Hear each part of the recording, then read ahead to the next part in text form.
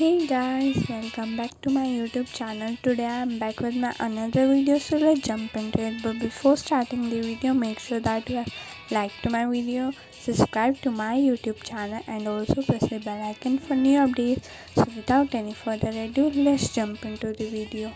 Today we will learn how to make wall hanging. Things we need: scissor, gum or fevicol and sheet any color you wish. Firstly, fold it as shown.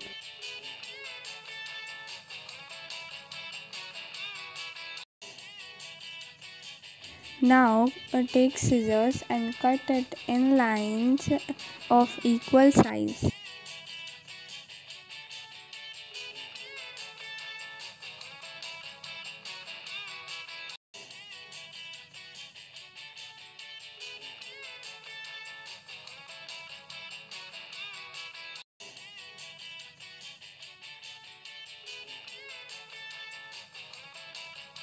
Now open it.